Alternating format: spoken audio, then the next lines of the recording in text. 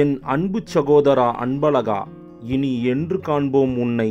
இதயத்தில் இடியும் மின்னலும் ஒரு சேர இறங்கியது போன்ற செய்தியா காலை நேரத்தில் வரவேண்டும்? திராவிட இயக்கத்தின் தீரர் பழக்கடை ஜெயராமனின் செல்ல மகன் தலைவர் கலைஞரின் அன்பையும் ஆதரவையும் அளவின்றி பெற்ற உடன்பிறப்பு, பாசத்துக்குரிய சகோதரர், பம்பரமாய் சுழன்று பணியாற்றிய ஆற்றல் மிகு தலகர்த்தர், சென்னை மேற்கு மாவட்ட கழக செயலாளர், சட்டமன்ற உறுப்பினர் ஜே. அன்பழகன் அவர்கள் நம்மை விட்டு பிரிந்துவிட்டார் என்ற செய்தியை ஏற்க ஏனோ என் மனம் மறுக்கிறது. கொரோனா நோய் தொற்றிலிருந்து தமிழக மக்களை பாதுகாக்க திமுக கழகம் முன்னெடுத்த செயல் திட்டங்களை சிறப்புடன் நிறைவேற்றுவதற்காக சிறிதும் ஓய்வின்றி களப்பணியாற்றி ஏற்கனவே பாதிக்கப்பட்ட தனது உடல்நிலை மேலும் பாதிக்கப்பட்டு மருத்துவமனையின் தீவிர சிகிச்சை பிரிவில் தொடர்ந்து சிகிச்சை பெற்று வந்த சகோதரர் ஜே. அன்பழகன் அவர்கள் சிகிச்சை பலனின்றி நம்மை விட்டு பிரிந்து விட்டார். கழக ரத்தம் பாய்ந்த உடல், கலைஞர் ஒருவரே தலைவர் என்ற உணர்வு, தலைமையிடும் கட்டளைகளை நிறைவேற்றும் தகுதிமிக்க துணிவு,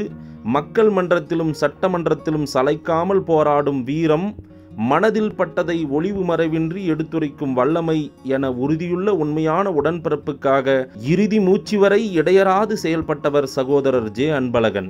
மக்கள் பணியில் தன்னை அர்ப்பணித்துக் கொண்டு அதன் காரணமாக நோய் தொற்று ஏற்பட்டு சிகிச்சை பலனின்றி மறைவெய்தி பொது வாழ்வின் தியாக தீபமாக சுடரொளிவிடும் மக்கள் பணியில் தன்னை அர்ப்பணித்துக் கொண்டு அதன் காரணமாக நோய் தொற்று ஏற்பட்டு சிகிச்சை பலனின்றி மறைவெய்தி பொது வாழ்வின் தியாக தீபமாக சுடர்விட்டொளிரும் சகோதரர் ஜே. அன்பழகனை நான் எப்படி மறப்பேன்?